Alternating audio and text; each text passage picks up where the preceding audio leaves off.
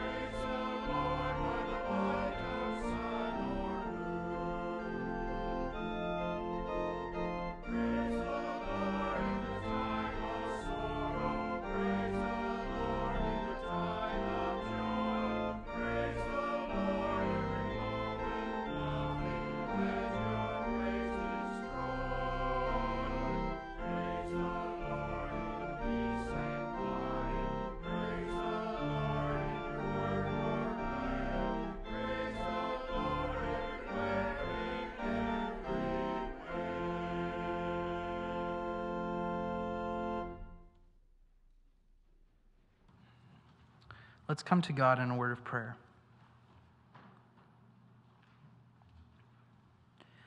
Lord God, we come before you this morning giving thanks for who you are. Thank you that you have made this world for us to live in, that it bears witness to your greatness and to your beauty. As we observe your wonder in creation, may we remember that it is in your action toward us that the truest expression of love and beauty is to be seen. You have made the first move in Jesus Christ, and you invite us into a life with you that is full of abundance. You supply all we need and more, and you are worthy of all the adoration and praise that we could ever give. Thank you for being our God and calling us to being your people. Through the power of your Spirit at work within us, in the name of your Son, our Savior, Jesus Christ. Amen.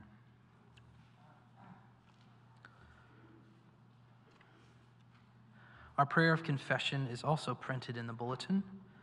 I invite you to follow along as we read together. God of everlasting love, we confess that we have been unfaithful to our promises to you and to one another.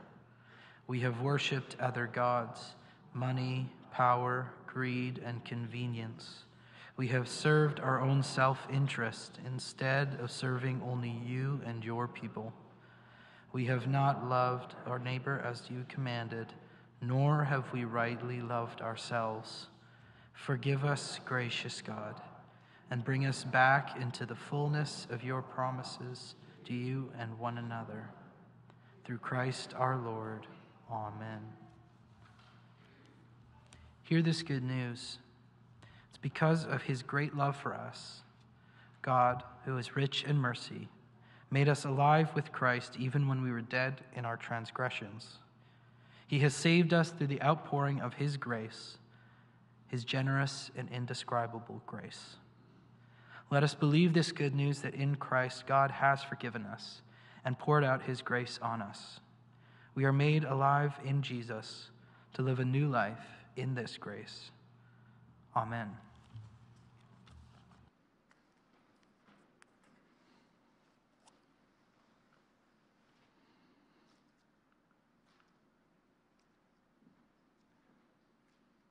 Oh, hi.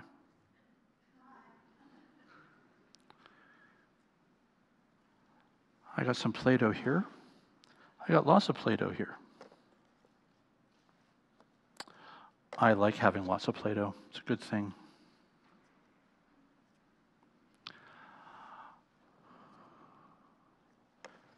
See how much Play-Doh I've got? Do you think I have enough? Maybe I have enough to share. I don't know. Do you think I have enough to share? Oops. You ready to catch?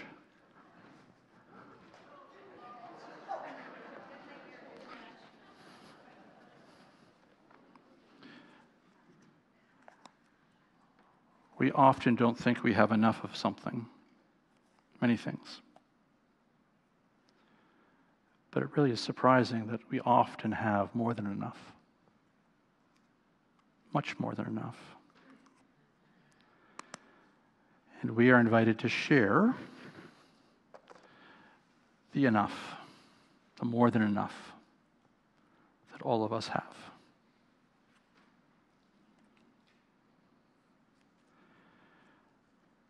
Freely given to us that we might freely share. Let's pray. God of grace, you give us more than enough, abundantly blessing us. Help us to share. These things we pray in Jesus' name. Amen.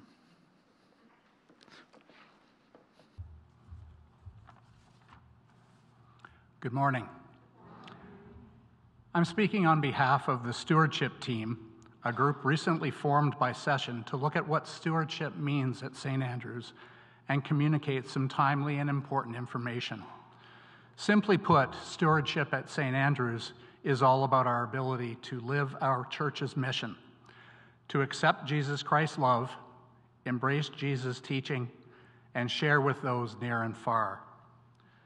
Stewardship commonly includes a focus on three critical areas of church life: time, making time for the many areas of outreach, mission, and a myriad of other church activities; talent, using your God-given gifts to glorify Him; and treasure, giving back what we can, or tithing, to support the work of the church. This morning, I'd like to focus on treasure, and specifically how a large part of all our givings is put to use at St. Andrews by highlighting some of the many projects we've taken on in or around the church building. Did you know that we've completed some significant repair and maintenance projects on our church building, totaling approximately $74,000 over the last 2 years or so? We've repointed a large part of the building masonry. We paved the parking area on Tower Street. We repainted all the external windows. We replaced the soundboard and projector. We upgraded and enhanced the fire alarm system. We recently replaced much worn carpeting in the office area. All of these project expenses are planned for within our annual budget and represent examples of ongoing maintenance work necessary to maintain a building of our size and age. In addition, we have non-discretionary expenses like hydro, heating, water, insurance, and other necessary for basic property upkeep. In 2023, our budget for the planned maintenance projects and the non-discretionary amounts will total approximately $64,000 and make up more than 13% of our annual church operating budget. Financially here at St. Andrews, over the recent years, we have fared very well, especially during COVID restrictions. However, for 2023, we anticipate an operating budget deficit of approximately $50,000. Our 2024 budget is now being prepared and will likely rise as expenses continue to climb. We ask that you prayerfully consider increasing your contribution relative to this expected increase. I'd like to summarize with a word about consistency. Consistent giving means we won't have to borrow money mid-year and hope for a strong December to balance things out. You may wish to consider par or regular givings at the beginning of each month, whatever works best for you. We know that committing to any amount on a consistent basis takes trust in God and confidence in the use of the money being provided. We hope this message was received in the positive way in which it is intended, and look forward to continued discussions about how St. Andrews can live out our mission statement. Accept Jesus Christ's love, embrace Jesus' teaching, and share with those near and far. Thank you.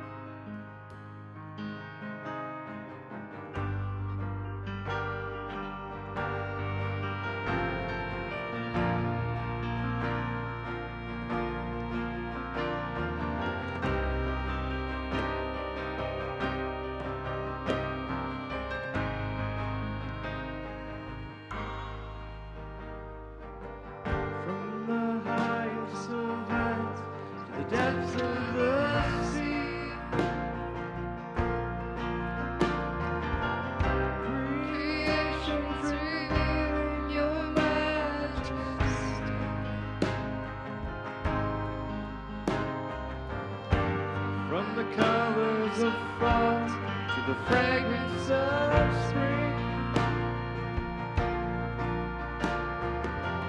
every creature unique in the song that it sings, all exclaiming, indescribable, uncontainable.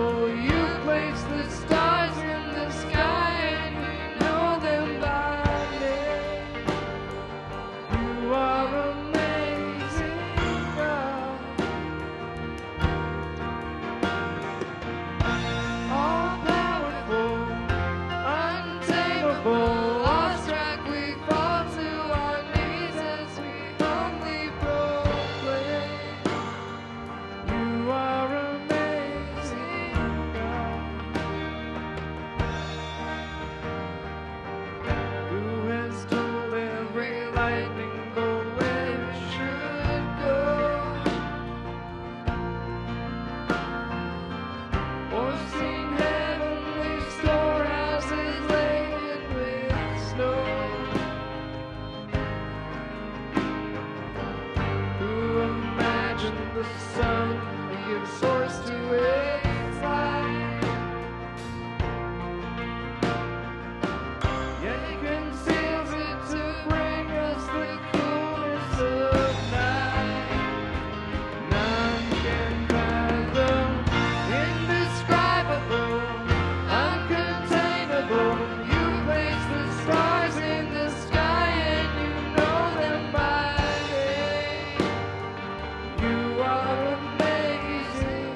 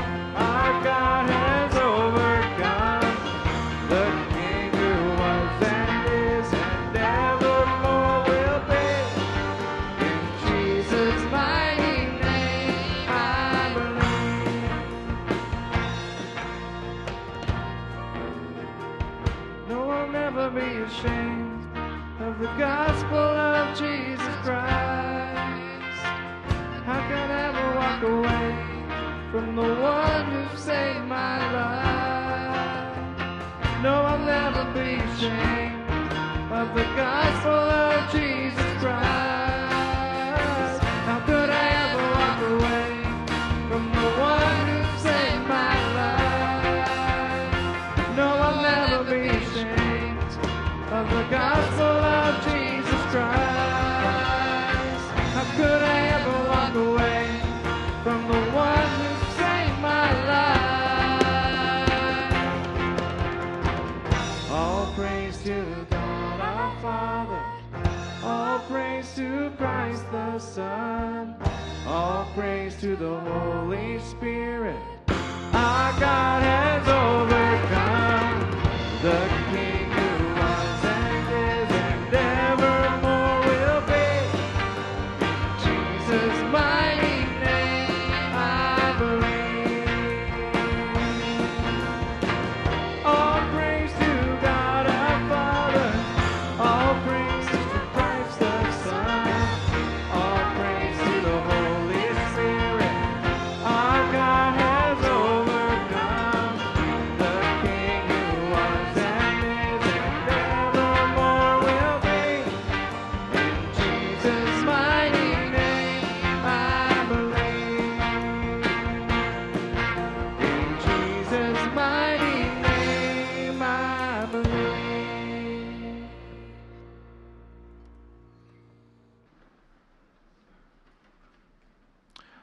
Let us pray.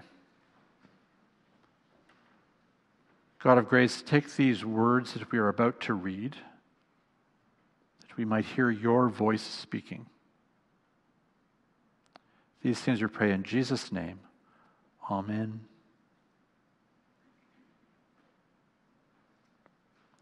Second Corinthians chapter 9, beginning at verse 6. The point is this: the one who sows sparingly will also reap sparingly, and the one who sows bountifully will also reap bountifully.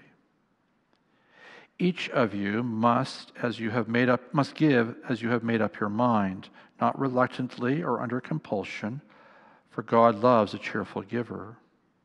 And God is able to provide you with every blessing in abundance, so that by always having enough of everything, you may share abundantly in every good work. As it is written, He scatters abroad, He gives to the poor, His righteousness endures forever. He who supplies seed to the sower and bread for food will supply and multiply your seed for sowing and increase the harvest of your righteousness. You will be enriched in every way in your great generosity, which produce thanksgiving to God through us. For the rendering of the ministry not only supplies the needs of the saints, but also overflows with many thanksgivings to God. Through the testing of this ministry, you glorify God by your obedience to the confession of the gospel of Christ, and by the generosity of your sharing with them and with all others, while they long for you and pray for you because of the surpassing grace of God that He has shown you. Thanks be to God for His indescribable gift. Here ends our scripture for this morning.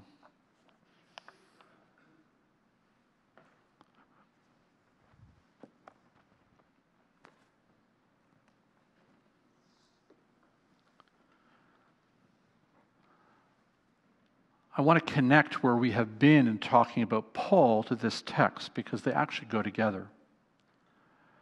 So on Paul's third expedition through Turkey and Greece, he had another hat that he was wearing, another task that he had taken on, because there was a particular crisis and challenge throughout the Roman Empire that was particularly deep in Israel, Palestine, Judea, because there was a food shortage, a famine, through much of the Roman Empire, but particularly, as I've said, in Judea, Palestine, Israel.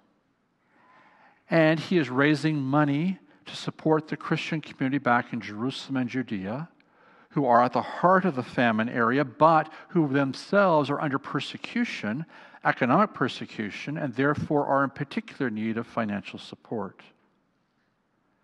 And so Paul is at pains to make this clear that he is coming to Corinth and will collect what they have given and will take it to Jerusalem.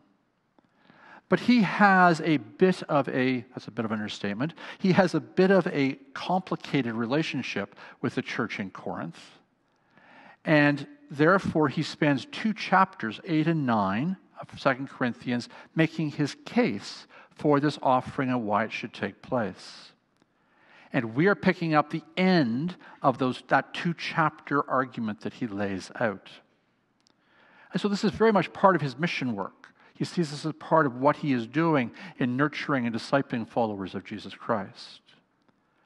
So what does he do? He begins with a proverb that you're all going to say, well, of course. But isn't that the case with most proverbs? We all say, well, of course. And the proverb is this: those who sow sparingly will have a small harvest, and those who sow generously have a big harvest. And we say, well, yeah, right? If I only sow a little carrots, I'll only get a few carrots. And if I sow lots of carrot seeds, I'll hopefully get lots of carrots. But he's saying something deeper than that. He's driving at the question of stewardship, of giving, of generosity. And he unpacks this in this way, that if we are generous in our giving, there will be an abundant harvest. Now let's be clear about what Paul is not saying. Paul is not saying, if I'm really generous, God will fill my bank account. That's not what he's saying. What he's saying is this: if we are generous, there will be an abundant harvest of righteousness and praise to God. That our joining with God generously, abundantly in what God is doing in the world will produce praise and glory to God. Because at the heart of the human experience, at the heart of what it means to be a human being, is this truth that we've learned in the first question, the Shorter Catechism, right? We all know this well. For Presbyterians, I'm smiling. What's the chief end of human beings? The chief end of human beings is to glorify God and to enjoy God forever. That our highest calling is to join the glory and praise of God. And in our generosity, that happens. So practically, what does that look like? Well, some of that praise and some of that generosity is very concrete. So think about the gifts we give to hearts. Yes, sometimes the schools from Haiti write to us and say thank you. But we know deeper than that and more real than that and more profound than that is that they give thanks to God that our generosity allows for them to have enough. When we from the Benevolent Fund here help people in our own community, I often hear from them, thanks be to God. The praise going the right place. But it's not just in concrete terms that happens. It happens in other ways too. That care and compassion, that ministry reaches out to people, touching their need where they are. Think about Grief Share. An opportunity that people have and hear a comfort and a compassion and a care for them flows out in words from them, thanks be to God. Same way that we see our ministry as a church preaching the good news so that people hear that and they themselves say thanks be to God. The sports camp who touches families' lives and parents say thank you for being here. Again and again and again, our actions of generosity lead to praise and glory, a rich harvest of that. Well, as I've said, Paul has a complicated relationship with the church in Corinth. And so he knows some of what they're thinking. And so he takes that on. He knows that some of them are thinking, yeah, right. You want me to be generous to other people so that I don't have enough. You want me to be generous so that it actually becomes painful. Paul's really clear. We have enough. We have enough. Now, I realize and I recognize that there are moments in our lives when we're not so sure that we have enough. We've known those stressors. They're part of what it is to be a human being. But again and again in those moments, they are followed by signs of God's grace and generosity. My last term in theological college, about 5 weeks before the end of term, I was not sure I had enough money to make it through to the end of term.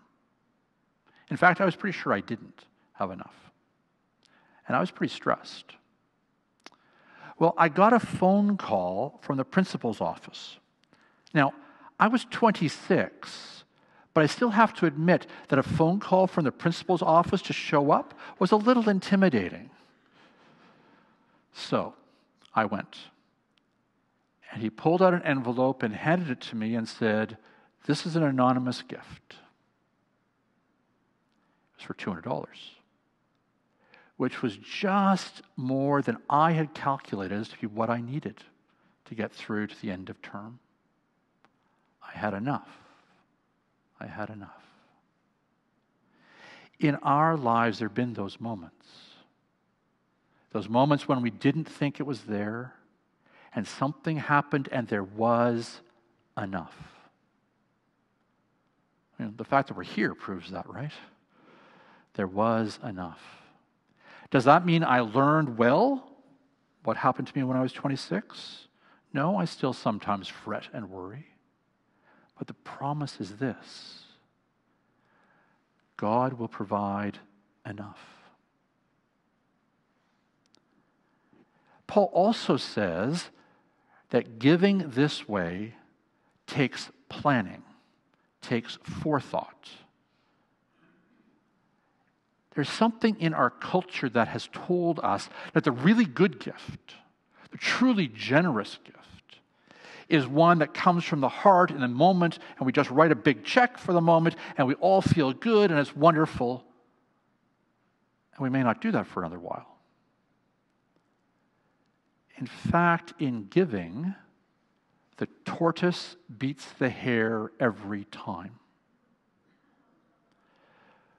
The consistent pattern of giving over the long haul gives more, is more generous than the episodic big blowout. No, a consistent pattern of giving, planned and thought through, is in fact the truly generous way to give. I'll be forever grateful to my parents, who from the first time I got an allowance taught me to tithe, to give 10%. Now, in Iran, in Beirut, in Lebanon, that was fairly easy because my allowance was 1 Lebanese pound. And so 10% of that was 10 piastres. And so I was given my pound in a way that made it possible for me to give 10 piastres every Sunday. When we came back to Canada, 1 Lebanese pound worked out to 30 cents Canadian. So that meant that on Saturday I got a quarter and 5 pennies, so that 3 could go in the offering plate in Sunday school. 3 of my pennies. I had friends whose parents slipped them a dime or a quarter as they dashed off to Sunday school after children's time. And I had 3 copper coins. But again, I am forever grateful to my parents who taught me the reality of tithing. out of what I had, out of my income. Yes, it takes planning. Yes, it takes forethought. But it is a habit that keeps on giving to our lives, enriching our lives, making them deeper. The third thing that Paul wants us to understand and uses as an argument in making his case with the Corinthian church is this: that our discipleship, that our following of Jesus, one of the ways that is seen is in our generosity. That the way we give is a sign of our commitment to Jesus. Yes, our discipleship is about more than just money. Our discipleship is much larger than that. But our discipleship is never about less than money. Money is on the table as we think about how we give, how we live this life of following Jesus. How we treat our money is a sign of whether we are deeply committed to following Jesus Christ, who has given his life for us.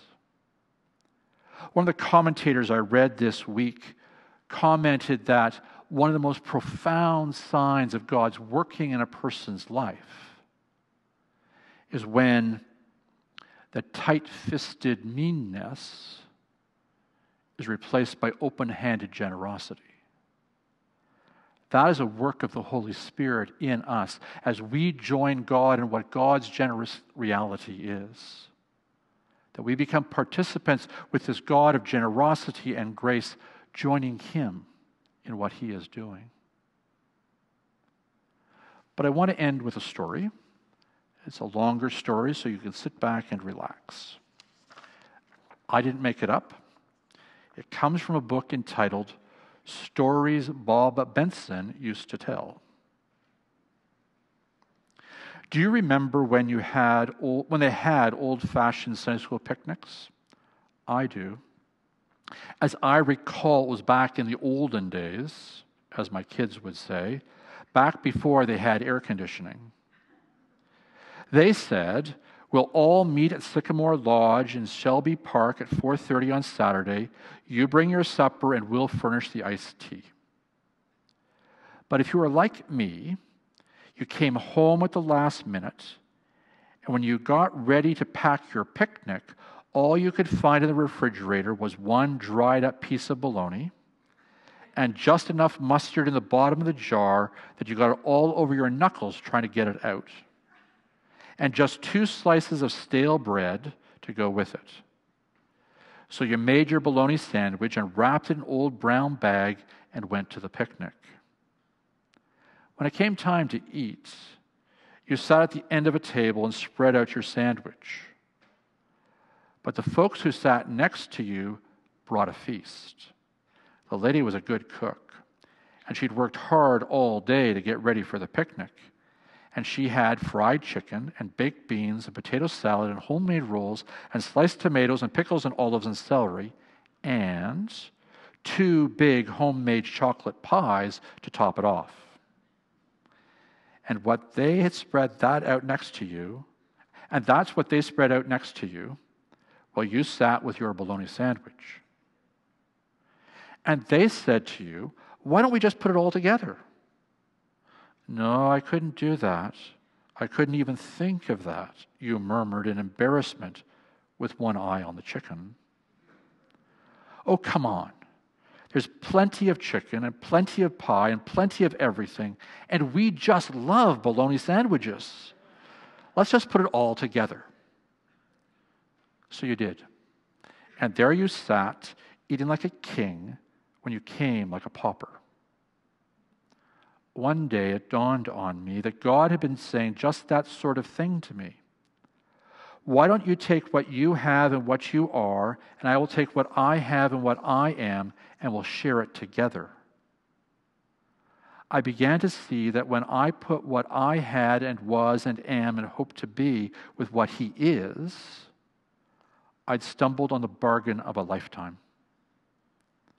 I get to thinking sometimes, thinking of me sharing with God, When I think of how little I bring and how much He brings and invites me to share, I know that I should be shouting to the housetops, but I'm so filled with awe and wonder that I can hardly speak.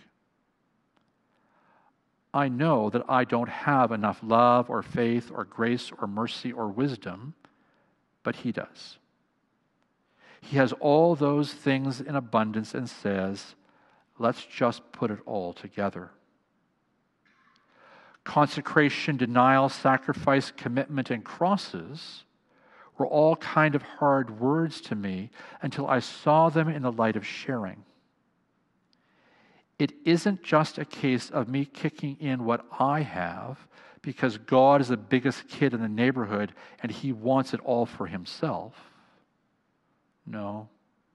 He is saying, everything that I possess is available to you.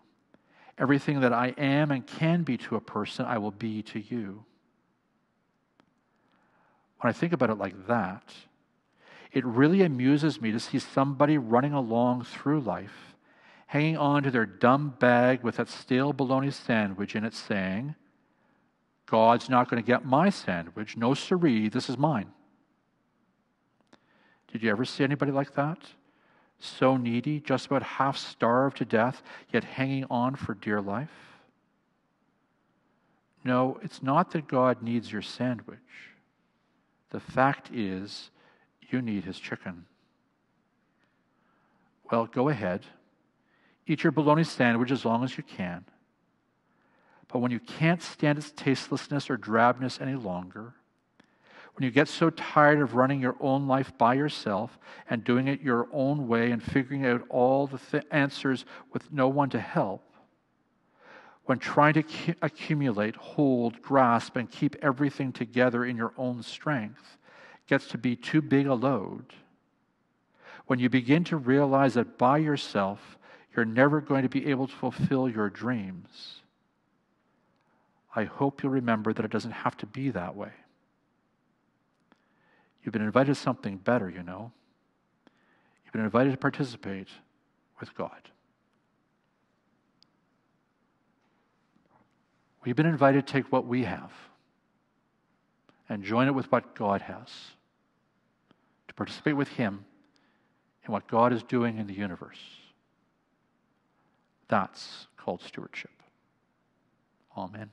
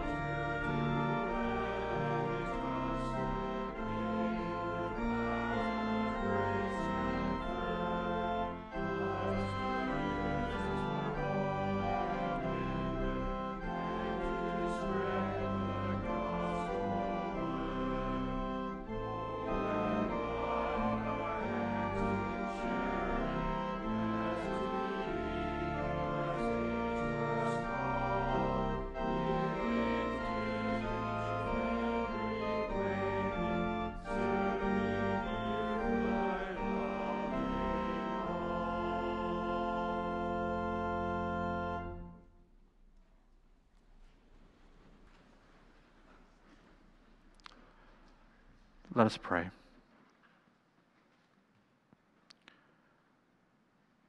O Lord, you are the great and good God who has blessed us. We are astounded at the abundance you have poured into our lives.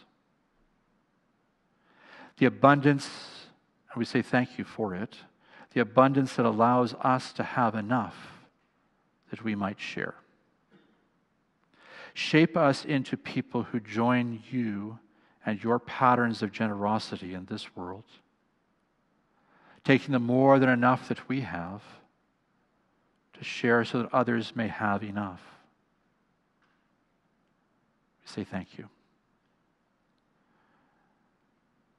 Use what we give that your name and your glory might be revealed throughout the world, and that praise might rise to you,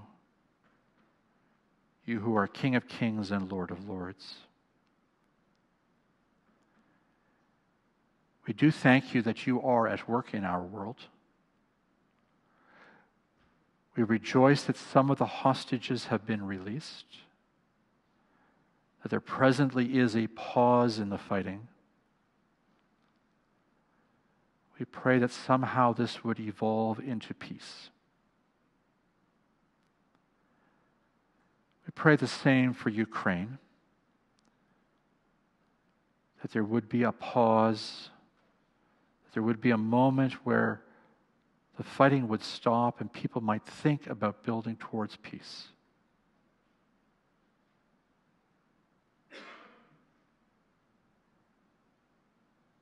We pray for those who are sick. We remember those who grieve. We remember those who are overwhelmed by life,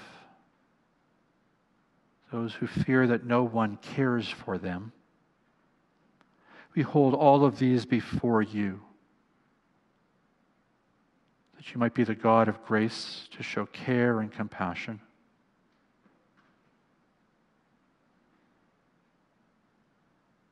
We also come rejoicing in the good gifts you pour into our lives and the opportunity you give to us to share with others. In this silence, we bring to you our thanksgivings and our requests, knowing that you hear us.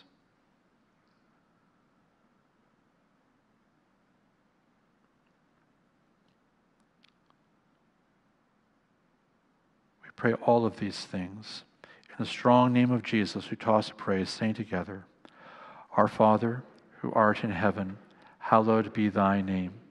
Thy kingdom come, thy will be done on earth as it is in heaven. Give us this day our daily bread, and forgive us our trespasses, as we forgive those who trespass against us. And lead us not into temptation, but deliver us from evil. For thine is the kingdom, the power, and the glory, forever and ever. Amen.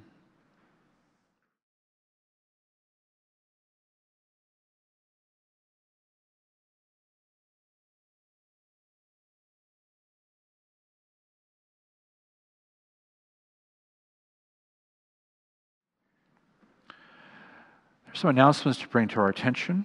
It's good to celebrate God, who is Father, Son, and Holy Spirit, as we gather together in worship.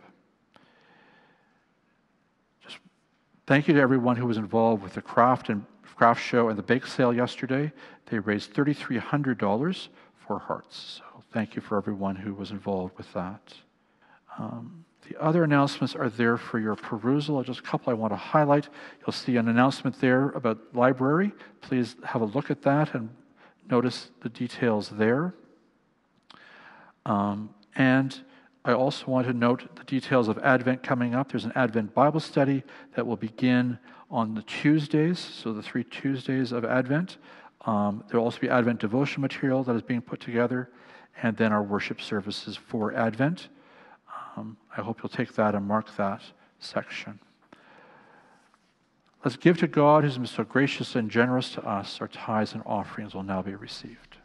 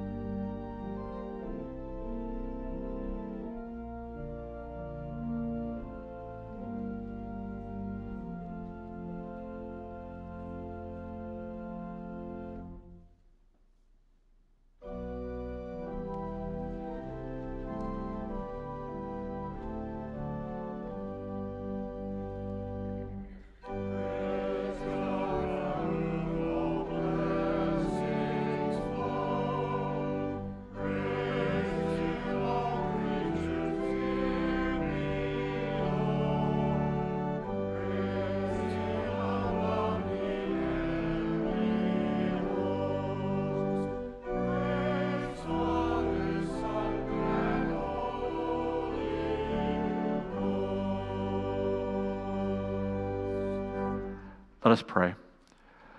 God of grace, take these gifts that we return to you. Use them that all the world might know of your love and grace, and bring praise and glory to your Son, Jesus Christ, in whose name we pray. Amen.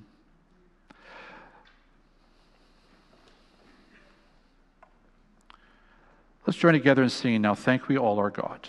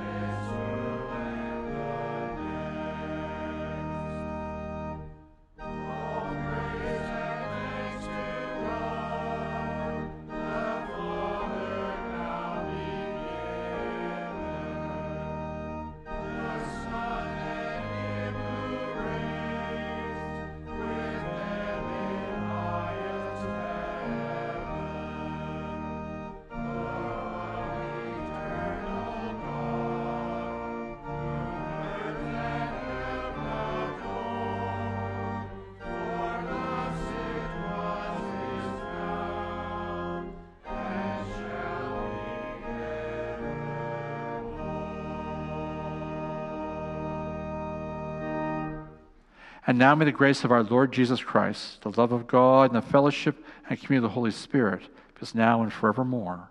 Amen.